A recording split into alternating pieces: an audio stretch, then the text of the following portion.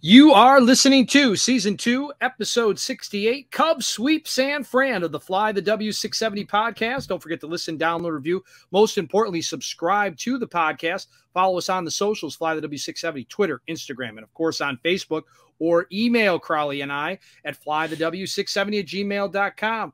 All right, Crawly, you and I thought that a sweep was possible. We felt pretty good about 2 out of 3, but we got our wish. We got all the Cub fans' wish as the Cubs went ahead and swept the Giants, completing it just about an hour ago over at Wrigley Field. It was absolutely amazing. You could hear it through your radio, listening to Pat and Ron. I was at the game last night. It's just Wrigley is rocking right now. I haven't had those vibes in a long time. Yeah, it looked pretty cool on your social media. Saw a couple of photos that you shared with everybody, and unbelievable when we get into game number 2. But let's start out with game number 1, and that was quite an unbelievable performance by Justin Steele. Yeah, I got to be honest, Steele versus Webb, I was a little nervous just because, I'm confident with Justin Steele, but remember, he threw 111 pitches last time out, so I was kind of watching that. And then the offense had 2 good games and 2 bad games in Cincinnati, so I just didn't want to see another close game and more pressure being put on the bullpen. And unfortunately, for the first 7 innings, that's exactly what it looked like. The Cubs jumped out to an early lead in the second when Seiya Suzuki hit a solo home run to center to make it 1-0. But that was it for the Cubs offense, and Logan Webb looked good. He gave up 2 hits and a walk through 6 innings. But then finally the Cubs offense broke through in the 7th. With Webb still on the mound, Cody Bellinger led off the inning with a single, advanced to second on a Dansby groundout, and scored on a Seiya Suzuki double to make it 2-0. Heimer Candelario lined out for the second out, but Mr. Clutch, Yan Gomes, singled to score Suzuki to put the Cubs up 3-0. Cubs added a couple more insurance runs in the 8th when Mike Tauchman led off with a walk. Tristan Becks got the next 2 batters out, but then Cody Bellinger hit one to Giants second baseman Thairo Estrada, who committed an error, kept the inning going, and Dansby Swanson would double the score Tauchman and move Bellinger to third. And then Seiya would hit one to third baseman Casey Schmidt, but Swanson alertly ran back to second, allowing the run to score and put the Cubs up 5-0. I'm not going to complain about the Cubs scoring 5 runs, but they only had 6 hits on the day, Dustin. Seiya and Yan Gomes accounted for 4 of those hits. Tauchman, Horner, Happ, Candelario, and Madrigal were all hitless. But the good thing is that the Cubs took the opportunities they had. They went 3 for 6 with runners in scoring There position. you go, right? It's all about timely hitting, right? It's not always about the number of hits you get, but when you get them, Crawly. And obviously, in that case, it did. I liked your little nickname there for Yan Gomes. Mr. Clutch, absolutely. Mr. Clutch. And you know what? 5 runs was plenty of support for Justin Steele, who probably pitched the best game of his career. That 111 pitches didn't seem to affect him one bit. He gave up a 2-out walk in the first, a 2-out single in the second, and then the Giants did not have a single base runner until the 8th inning. We talked about the Cubs bullpen being gas, and Steele gave the Cubs 8 shutout innings. He gave up 2 hits, 2 walks, and a career high 12 Ks. Dustin, with that victory, the Cubs matched their 2022 win total with 3.5 weeks still left to play. But let's go back to Justin Steele. Justin Steele became the first Cub since John Lester to reach 16 wins in a season. And you look here and you can see, right now, when you talk about the idea of a Cy Young, he's first in wins. He's second in ERA. He's 5th in opponent's OPS, and he's first in home runs per 9 innings. He doesn't give up many home runs. About the only thing is that, you're looking at the other 2 guys. Spencer Strider has more strikeouts, which I guess, and Ian Snell has a little bit better ERA. But Justin Steele has to be definitely up there, right? Well, he's in the conversation. And I know we don't talk a ton of gambling on this podcast, but his odds, he is now the 2nd favorite to win the NL Cy Young Award. I mean, he's doing amazing things. And so that 8 innings and shutout innings and 12 Ks in the last 20 years, just 2 Cubs pitchers have done that feat. Jake Arrieta in 2014 and 2015. That 2015 was a no-hitter. And then Ryan Dempster in 2008. Demp had that great season, helped them get into the NLDS. And the only Cubs left-handed starting pitcher to ever do 8 shutout innings and 12 Ks, Ken Holtzman, 1972. before we were both alive. So that was a long time ago. Absolutely. So just when your name gets brought up with Lester and Arrieta and Ken Holtzman, you're in good company. Absolutely right. So Cubs get it done in game number 1, thanks to a little bit of offense and a lot of strikeouts from Justin Steele. That moves us into game number 2. You were at the game. Kyle Hendricks started. And as we thought, the Giants went with an opener. Right. Yeah. We talked to Mark Willard. He said basically they got like 2 good starting pitchers and then everyone else, they kind of just piecemeal. They started this out with Ryan Walker. The wind was blowing out. So I'm walking to Wrigley and I know right away, I'm like, oh God, just because I'm not a big fan of Kyle Hendricks plus wind blowing out, bad combination. And on the very first pitch of the game, before my butt is in the seat, Lamont Wade Jr. crushes one 412 feet and the Cubs were down 1-0.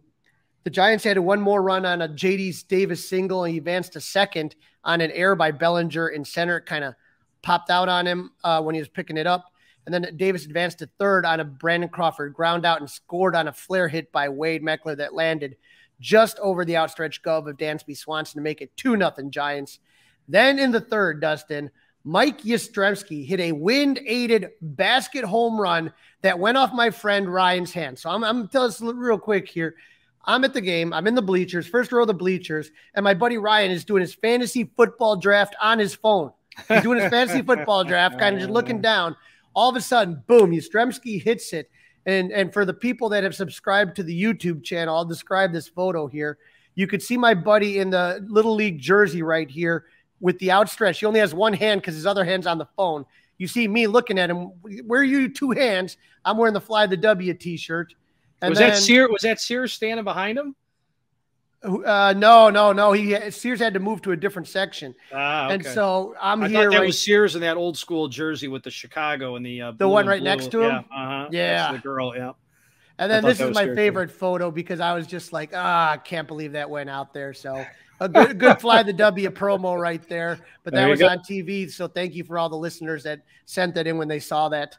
Very cool. Very cool. Yeah, and it felt at that point, right, like the luck wasn't going to be the Cubs' way that night. That's how it felt to me sitting at home watching it. Right, and the Cubs started to come back in the third with singles by Nico, Bellinger, and then Swanson to make it a 3-1 game. Then Seiya Suzuki would single to load the bases. Giants pitcher Jacob Junis walked Heimer Candelario, so free run, thank you, 3-2. And again, Mr. Clutch, Yan Gomes hits one to left. Former Cub Jock Peterson dived to bounce off his glove. 2 runs would score. Now the Cubs are on top 4-3. I felt so much better for a couple of minutes. For a couple, right? And then, top of the 6th, Hendricks still in the game when Wilmer Flores and Jock Peterson hit back-to-back doubles to tie it up. Hendricks' night was done after striking out the next batter. Now, again, with the wind blowing out, and again, wind-aided home run, an error on Bellinger, which doesn't normally happen. Hendricks went 5.1 innings and gave up 5 runs, 4 of them earned on 7 hits with 5 Ks and no walks. That was more runs than he's given up since August 4th, spanning 5 starts where he's had a 2.48 ERA. So in comes Hayden Wesneski, who looked phenomenal against Cincinnati, and I'm all pumped up. With 1 out and 1 on, the first batter he faced, J.D. Davis hits a 2-run homer, and the Cubs were down 6-4. And, there was a little bit of, with the wind, you're saying to yourself, you're not out, right? But in the 7th, in the middle of the 7th, old friend El Toro, Carlos Zambrano, he sings the 7th inning stretch, and he demanded, I say demanded, the Cubs get some runs. And that is exactly what they did. With 1 out, Dansby Swanson walked. Seiya Suzuki tied it up with a homer to left.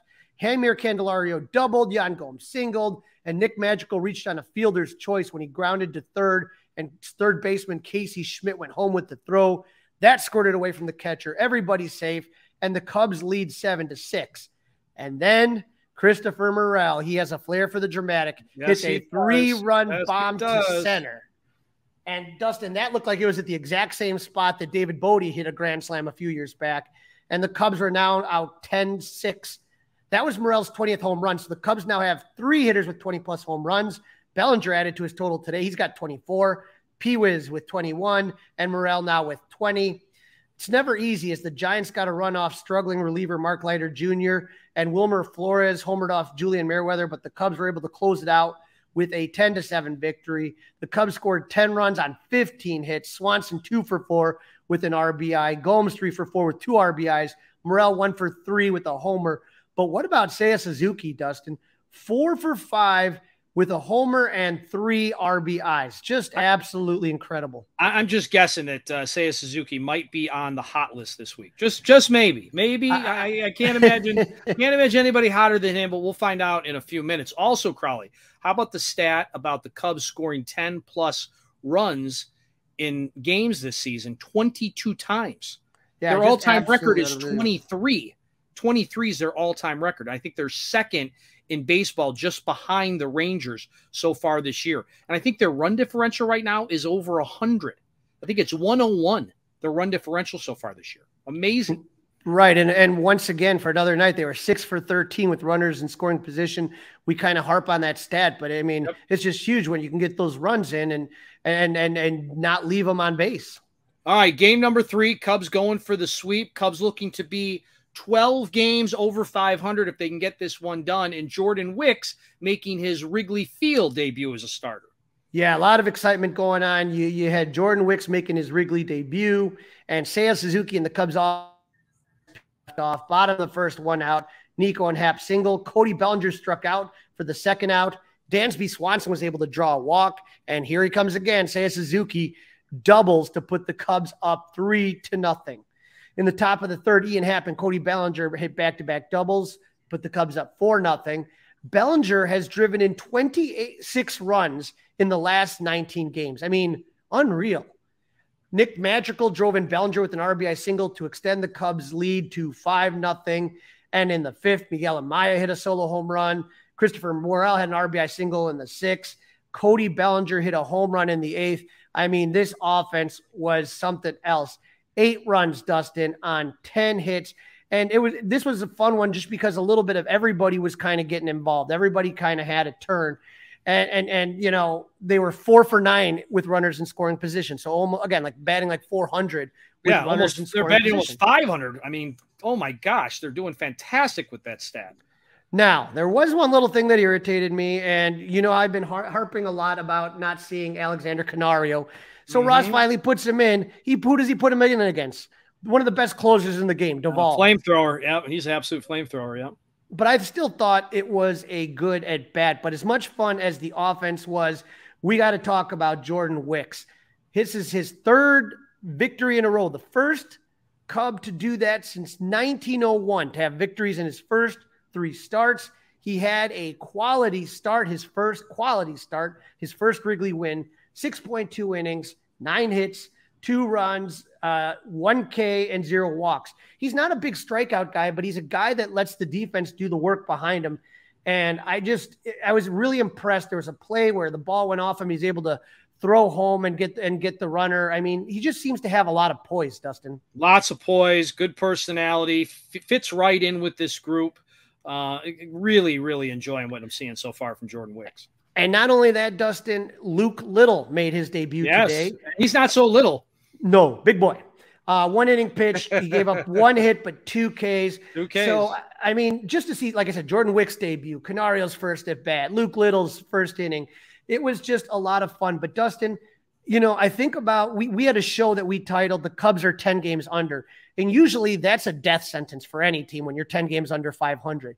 And somehow, some way, the Cubs have scratched their way back to now being 12 games over 500. This team 100% believes in itself.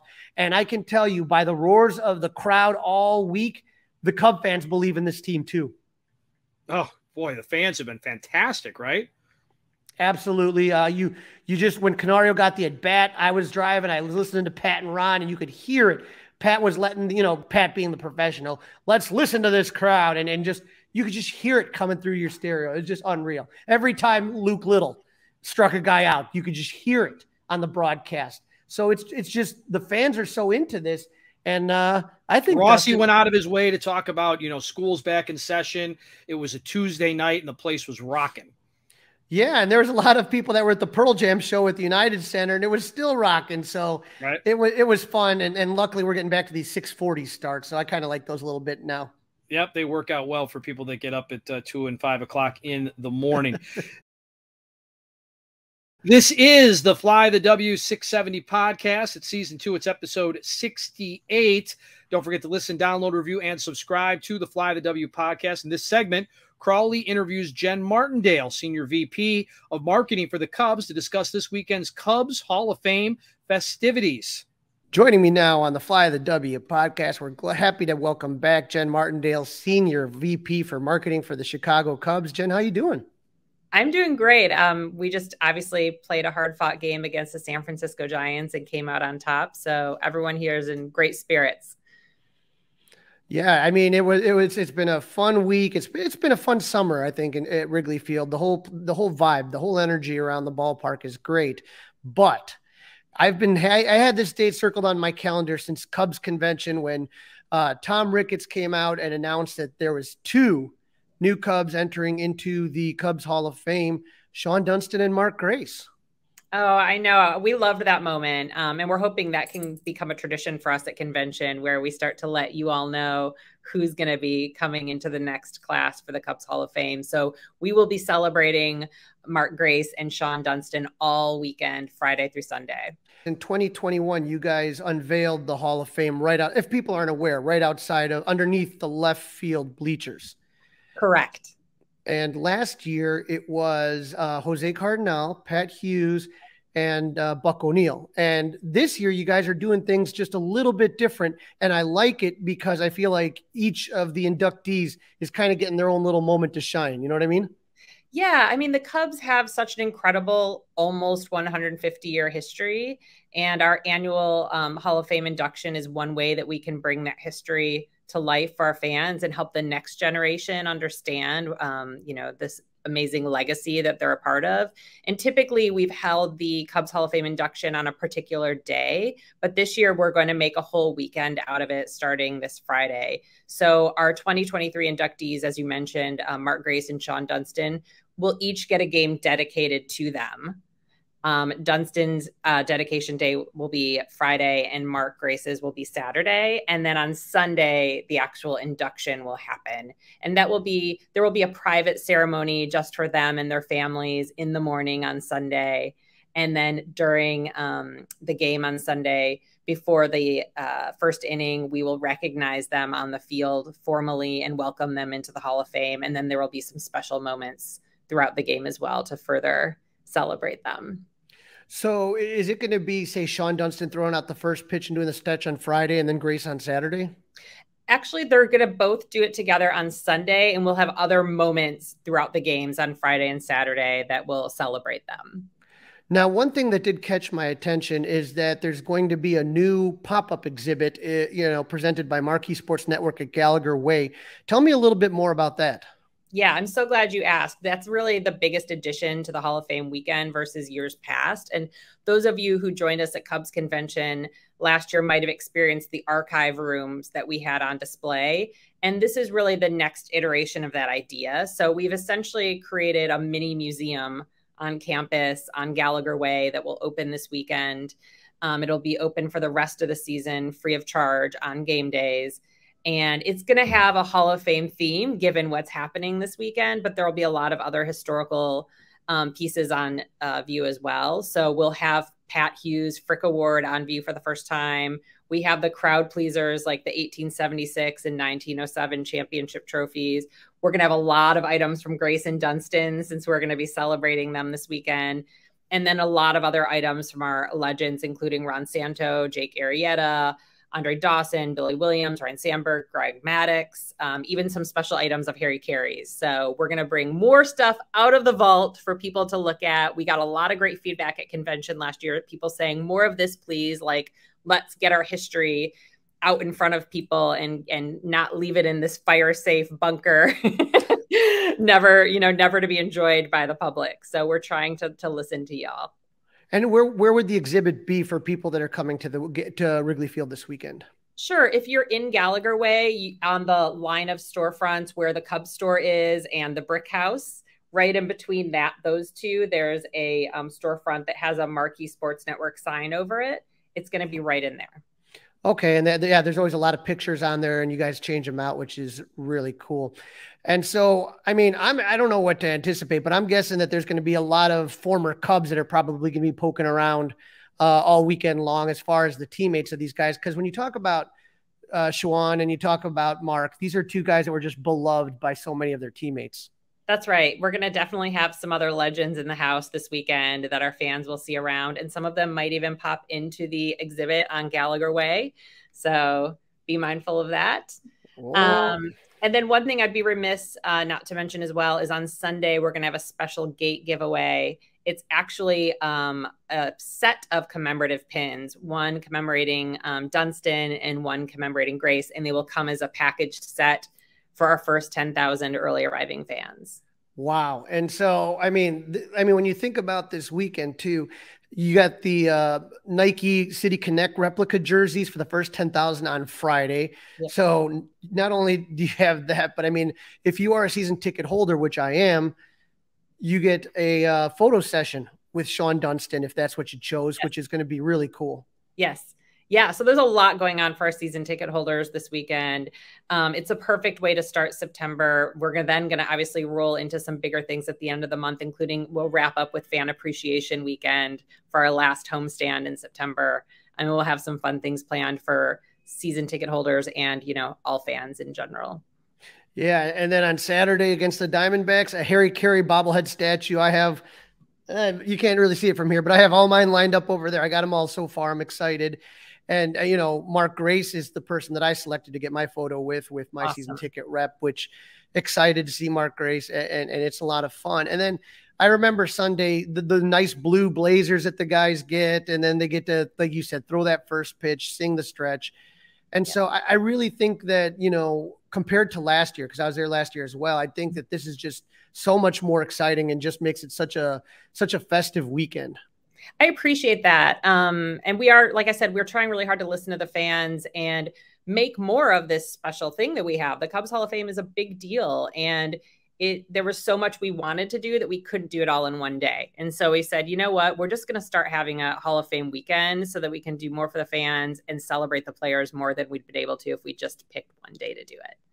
Well, I think the committee did an excellent job. I mean, those are two candidates that really represent, you know, the late 80s, the 90s, you know, Cub fan, a guy like me, you know, those were guys that I just was rooting on. And I think you guys have just made this weekend really fun. And I think for Cub fans, great opportunity to really just make a fun weekend out of it. And then if, you know, you're not a season ticket holder, I mean, there are perks that maybe sometimes people aren't aware of. So again, getting those special photo sessions with one of the guys is just one of those perks. So that's why, like I said, I've never given them up. I've been around since 2000 as a season ticket holder. So the fact that you guys still thought of us in this event really kind of makes me happy as well. Oh, I'm going to pass that along to our service team. They'll be thrilled to hear that and appreciate your loyalty always. Well, Jen, thank you so much for jumping on and taking a little bit of time. This weekend is going to be really exciting, and I hope to see you around. And hopefully we get to see some more flying of the W's. Let's go. All right, Crawly, sounds like a great weekend as usual out at Wrigley Field, and the Cubs are going to be hosting the D-backs. But before we get into previewing that, let's take a quick look at the standings and a couple of notes. Dustin, the Cubs, after Milwaukee lost today, are 1.5 games out of first place. I mean, it's unbelievable. The Brewers are kind of come back to earth. They're 5-5 in their last 10, while the Cubs are 7-3 and now riding a 4-game winning streak. Cincinnati is 5 games back from Milwaukee, Pittsburgh 12.5, and look at St. Louis still in the basement.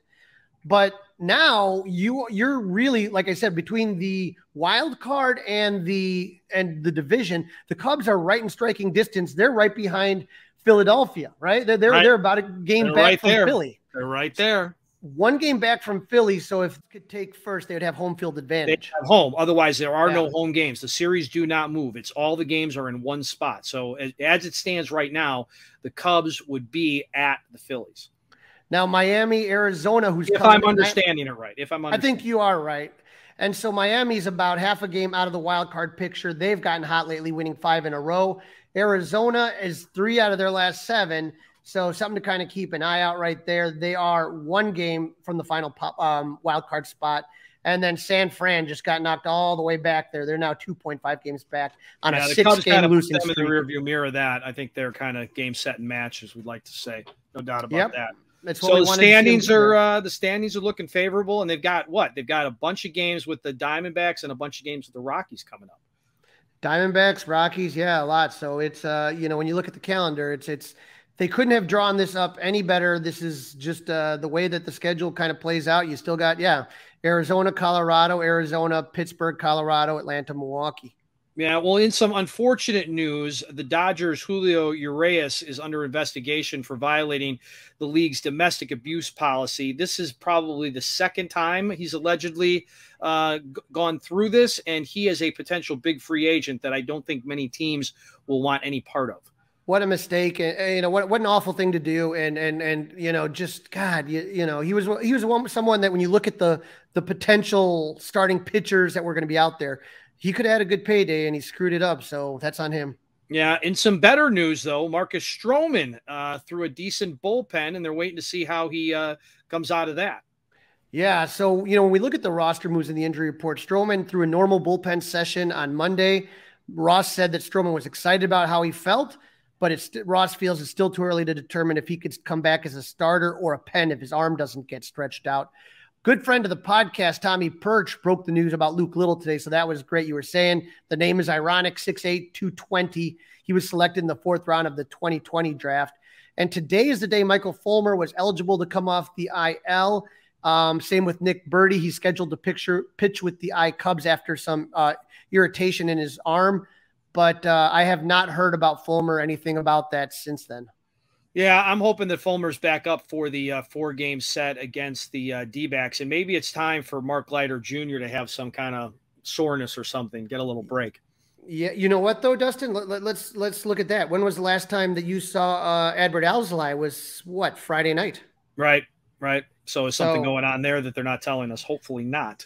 I don't know if they're giving him a little rest or if he is somebody that might. I don't know. I'm a little nervous because I was watching that carefully.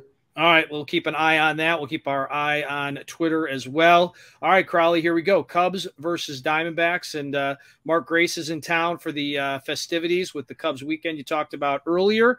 And here come the Dbacks, who are 74-88 last season, but they are sniffing around the wild card situation right now, right? Yeah, they had the exact same record as the Cubs last season, and just like the Cubs, they had a busy offseason. They added catcher Gabriel Moreno. They had left fielder Lourdes Gurriel, Kyle Lewis as an outfielder. Chafin, they got Andrew Chafin, who they traded, and then a whole bunch of right-handed pitchers, Scott Magana and Zach Davies and Miguel Castro. You remember Zach Davies with the Cubs. Mm-hmm. And then Evan Longoria is still around. I can't believe that. But they did lose Dalton Varsho and Jordan Luplow, but they have a lot of outfield, a surplus of talent. And so at the trade deadline, the D-backs were really busy. They got closer Paul Sewald from the Mariners. They got Peter Strzelecki from the Brewers. That's who they traded Andrew Chafin to. And then they got outfielders Jace Peterson from the A's. And you remember Tommy Pham from the Cardinals and Mets and all over the place. But the Diamondbacks, like you said, 71-67, good for second place in the NL West behind the Dodgers and just ahead of the Giants. They currently hold the last wild card spot and are 3 games behind the Cubs for that spot, but they are playing Colorado. They split the first 2 games, and they are playing right now. And the score, if I'm taking a look at it, Arizona 11, Colorado 5. So see what happens. We'll see what happens. They look to be in good shape as they'll get into Wrigley. But again, advantage Cubs, right? It's a night game tomorrow, but they're going to get into Wrigley late. Yeah, and hopefully they're sluggish and they don't even know who's pitching tomorrow. Right. The old TBD. Well, Crawly, you ready to get into the probables? Yeah. What can we say about Javier Assad that hasn't been said? The lifesaver right here, a guy right now 3-2 with a 2.69 ERA against Cincinnati. He did not get the decision. That was not his fault. He went 8 innings pitched, gave up 7 hits, 0 earned runs, 7 strikeouts and 1 walk. That was the walk-off game, unfortunately. Against Pittsburgh, he did get the win. He went 7 innings and only gave up 1 earned run. And against Detroit on 8/21, he went 5.1 innings and gave up 2 earned runs. But he just seems to be getting better and better with every single start. Yep, he's been really good. And you wonder, if there is a postseason in the Cubs' future, what his role would be in the, as a starter or a bullpen guy. Well, like we said, Arizona is TBD, but if you look at Friday's game, that's where we have Jameson Taillon, and I think that's where your question becomes big. Like, would you say that Jameson, you can't start has Assad jumped Taillon at this point? I think you have to say that. Today, I would say yes. Today, I would say yes. Absolutely. I don't think that's going to be changing in the next 3 weeks, personally. I mean, it's the home runs. It's the home runs. That's what's killing me with Taillon right now. It's the amount of home runs he gives up. Oh, it's like BP. I mean, right now he's 7-9 with a 5.73 ERA. Against Cincinnati, he did not factor in the decision. 5.2 innings, gave up 5 earned runs, 7 strikeouts. Against Milwaukee, he got the loss. 6 innings, gave up 4 earned runs, 6 strikeouts. And against Detroit, he didn't get a decision. 5.2 innings, gave up 4 earned runs. So it has been a long while since Jameson Taillon has done anything productive as a starter. I mean, I'm trying to remember when the last time he got a win was. Right. He had that little streak, and that was against the Mets. A little streak in June, maybe, or mid-July, something like that. Mid to end July to early August. So he had a streak where he had 4 or 5. He rattled off 5 wins in 6 games, and that last win that he got came on August 8th. Yeah, well, so I'm not feeling really great about Friday's game then. How about who the Dbacks are going to throw at the Cubs? Yeah, this is not going to make you feel any better. Zach Gallen is going to be pitching for the Dbacks. And, the Dbacks have pitching, and that's really what kind of has me, like I said, this is a matchup that I'm not really looking forward to. Zach Gallen's 14-7 with a 3.48 ERA. He lost his last game to Baltimore, one of the best teams in baseball, 5.1 innings, gave up 5 earned runs. He lost the game before that against the Dodgers, another good team, 5-point innings. He gave up 6 earned runs. And then against Texas, he had a much better start. He went 6 innings. He only gave up 1 earned run with 11 Ks. So his last couple of starts have been shaky. Only 5.1 innings, gave up 5 runs and 6 runs. So maybe the Cubs are catching him at a right time when their offense is hot, and he's kind of slowing down a little bit. No, we can only hope. All right, game number 3 Saturday. Cubs ace Justin Steele. Yes, sir. What Cy Young candidate, we were mentioning it, number 2 in the bets right there. 16 wins, 3 losses, 2.55 ERA. Magnificent against the Giants. 8 innings, 0 earned runs. Against Milwaukee, 6 innings, 0 earned runs. And against Pittsburgh, 6 innings, 2 runs. So this guy has just been absolutely lights out. This is going to be, I think, game 3. That's the pitch. Like, if you're just a baseball fan, this is the one that you want to circle as far as pitching matchups. The Diamondbacks are going to throw Merrill Kelly up against him. And so I think that's going to be a very exciting game. He's 11-6 right now with a 3.22 ERA. In his last start, he won against Colorado, 7 innings, gave up only 1 earned run. Against the Dodgers, though, he struggled mightily. They got pounded by the Dodgers.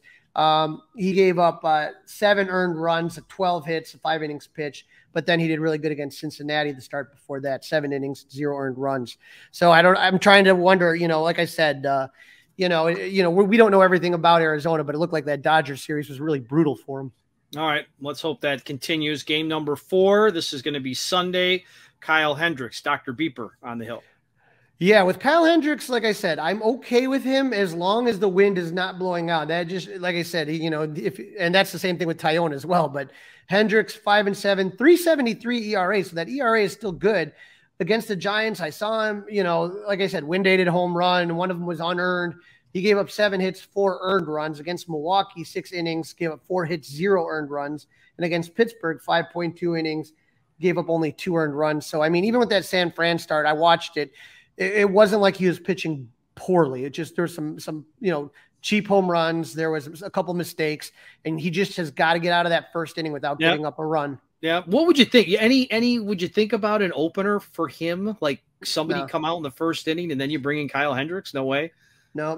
But Kyle's well established. He's a guy that's very, very routine oriented. I'm not messing with that right now. I don't think there's anything you could really do other than just wait for this guy to kind of get into his rhythm. All right, Crawly, let's get into the hots and the nots. Okie dokie. With the hots right now, I mean, we kind of mentioned it before that Seiya Suzuki is super red hot right now. He's 13 for his last 29 with 3 home runs, 10 RBIs. He is slashing a 448, 484, 931 slug. Unbelievable. Cody Bellinger, 11 for his last 29 with a double, 4 home runs, 9 RBIs. He's slashing 379, 406, and 828. So those guys are absolutely mashing right now. Oh, yeah. Fantastic ball players. Fantastic right now. And you know, we gave Ian Happ, you know, a lot of, you know, we were frustrated. He's now 8 for his last 26 with 3 doubles, 1 home run, and 7 RBIs. And he has 0 strikeout. He doesn't strike out a lot, but, you know, he's slashing 308, 406, 528. So he's another guy that's hot. Yeah, he could be on the list. Let's hope when we get back here after the Diamondback series. All right, who do we have to watch out for as Cub fans, Crawly? Who are some of the hot guys for the Diamondbacks? Yeah, real quick, just Christopher Morel and Heimer Candelario are pulling up the not list right now. I was trying to stay positive, Crawly. I was trying to stay positive. The Cubs are, you know, a game and a half out of first place. Come on. Let's not talk about the knots. I mean, after Christopher Morel hit that shot last night, it's we're disrespecting him. I would like to see Candelario get out here, but see, here's the thing with Morel. It's interesting to see now, but you know, every now and then he can start getting on one of those hot streaks too. So, you know, but Heimer is a guy that I really want to see kind of come back and start to play a little bit better and help the team out. But again, when you got 3 guys that are hot right now and you can put Yan Gomes in that category, the knots don't hurt you as bad. Right. Absolutely. All right. Let's get into the Diamondbacks. Who are guys that we need to watch out for as Cub fans over the next 4 games? You know, Ketel Marte, he's a great hitter, 6 for his last 15. 0 home runs, 2 RBIs, but he's slashing 400, 438, 667. Christian Walker, their first baseman, 6 for his last 15 with 2 home runs and 3 RBIs. 400, 436, 800. Also look out for Lourdes Gurriel. He is 5 for his last 17, 2 home runs and 3 RBI. So Walker and Gurriel are the ones providing the power. Tommy Pham and Alex Thomas are not doing much as far as outfield are concerned. They're both 2 for their last 16 with no home runs and only 1 RBI. Well, let's hope that continues. All right, Crawly, prediction time. 4 games set. I know you hate those, but it's 4 games. It's Thursday, Friday, Saturday, Sunday, Diamondbacks at Wrigley Field. Yeah, there's a TBD in there. I'm going to go with the Cubs taking 3 of 4. Obviously, I don't like game 2 at the Jameson Tyone. Assad versus TBD after they had to fly all night. I'll take that. I like Justin Steele over Merrill Kelly. That'll be fun. And then I think Kyle Hendricks will beat Brandon Pufad, who's 1-8 with a 6.27 ERA. Yep, I am with you. 3 out of 4. I won't get greedy. It's the Tyone game that the Cubs will drop over the next 4. That's a wrap. Don't forget to listen, download, review, and subscribe to the Fly the W podcast. Follow us on the socials, Facebook, Instagram, and also don't forget you can email us, flythew670gmail.com. Chat with us, and now watch us on YouTube by subscribing to the 670 The Score YouTube channel. Crawly, enjoy the games. I know you'll also be tuned in. It's week 1 of the NFL season. I know you're all pumped up about that. So I'll have to have 2 monitors going during the Bears game and the Cubs game. But fortunately, I think the Cubs are playing earlier. Bears kick off a little bit after 3 on Sunday. Have a great weekend, and you know what to say. Yeah, make sure, Cub fans, you're following my social at Crawly's Cubs. I will be at the games Friday, Saturday, and Sunday. And so I will be there, and I will have all the Hall of Fame stuff for the next time we meet. And this whole weekend, I'll be cheering, Go Cubs! Hey guys, it's Crawly. Thanks for watching. If you enjoyed this video, please don't forget to give it a thumbs up and subscribe to our channel for more content like this. If you want to see more of our videos, be sure to check out our playlist and let us know what you think in the comments below. Also, don't forget to follow us on social media to stay up to date with our latest episodes. Links are in the description. Thanks again for watching, and we'll see you in the next video. Go Cubs!